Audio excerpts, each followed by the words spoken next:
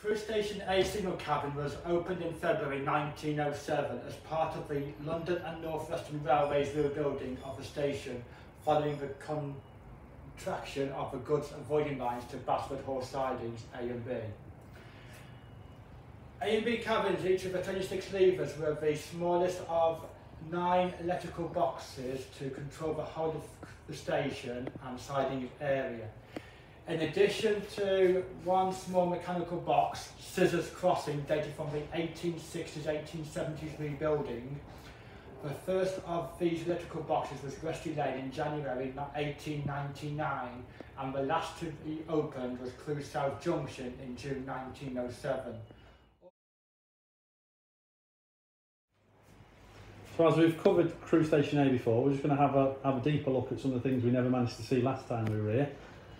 Last time we were here, we were playing with the frame and we managed to set some routes up, but obviously the box isn't live to a demonstrator at the moment. Maybe in the future that could be done.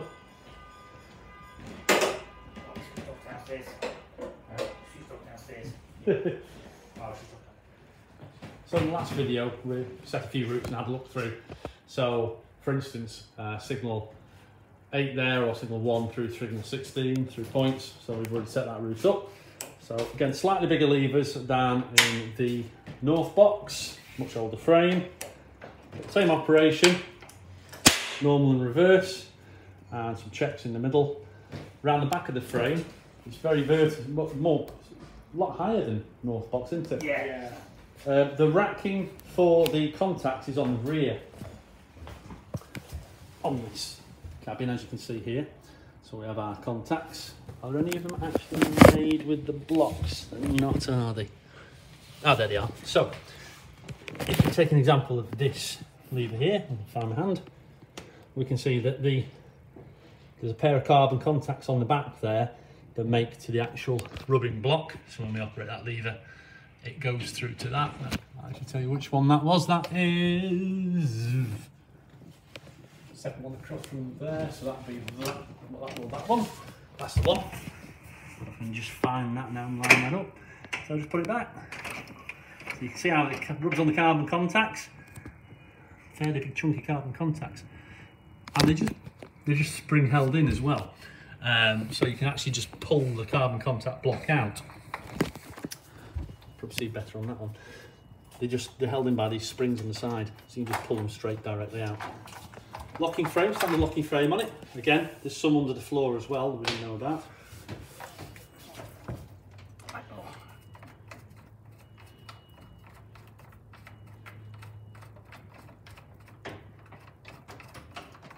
Hang on, Gary. Yeah, you might squash my fingers. Put your hand away, we'll try. Okay.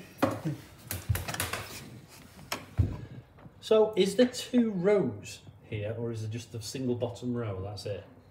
Would there have been another one on the top? No. No, so just a single row on the bottom. Yeah. So you've got 2 rows of 3, smaller tappets than traditional, about half-size tappets, and they're adjustable at this end on the nut that you can take off as well.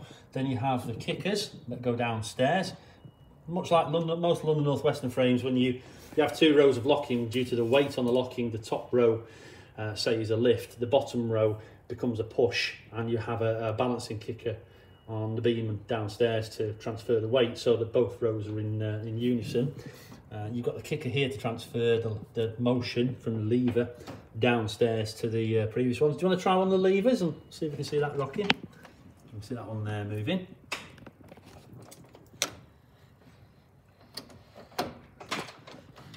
That's driving the different rows of locking downstairs now as well. We'll take this floorboard up. Come up. So with the floorboard up now, we can see the other 2 trays of locking again. Single trays locking, yeah, you can see the single trays now because the lids actually bolt down into the tray rather than on the top of the tray. So they actually sit inside.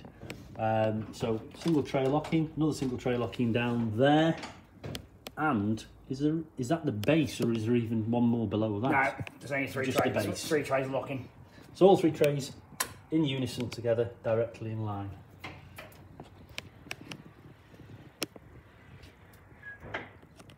Another thing to note on this particular type of frame, you have a tensioning mechanism on the back for the rubbing brushes with the carbon contacts.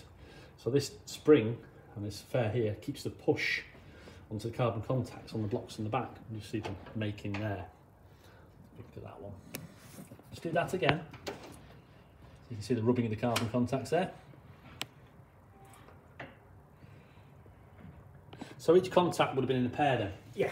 So there's no live feed wires to the back of this. There's no wires moving up and down that could eventually go on it. They've been on the other side of this. So that means the wiring then.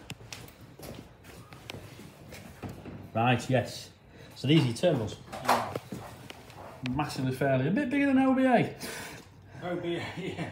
So would there have been links between here and there? Don't know. Because they look almost like there was links there, or something there to bridge them. So if you've got the stud for putting your wire on, I wonder if they were.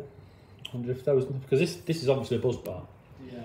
So I wonder if that was buzzed down, and you could remove the buzz. If you're changing the whole stack, you'd have to take the whole rack out. Yeah. So you would want to kill the whole rack in one go. So you would probably take the link out to kill that buzz bar down. Yeah, probably so actually, yeah. Fairly chunky spring underneath the levers itself. You can just see that one there.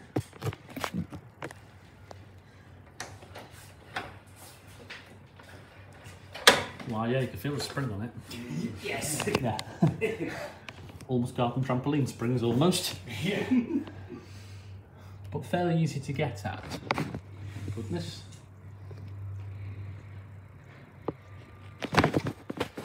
And I'm just trying to work out what these would have been.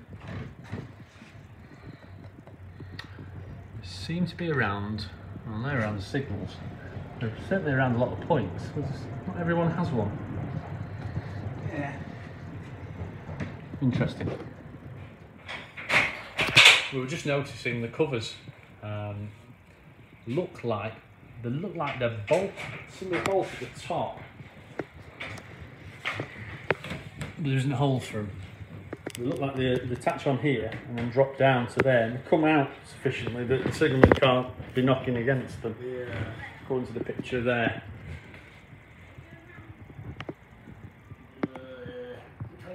25. 25, yeah. 24 and 25. We've got a indicate. We've got a feather. Yeah. The right way. Would that be outside, or would you just have it in the corner of the box? I was thinking about outside. Outside would be nice, wouldn't it? Yeah. So have it simulating a few things again. We were just discussing there, possibly getting in the future, getting some simulations working off the panel itself, off the frame. And we've also got like having 17 and 21 working. We've got spare routing trays. Oh, theatre indicator, yeah. Yeah. Yeah, it'd be nice to see this one simulated, because it's got a fair bit of space as well. Yeah. I did put I did connect up to one of the track circuit lights to a 9-volt battery several years ago, and then got my first track circuit working about 30 odd years.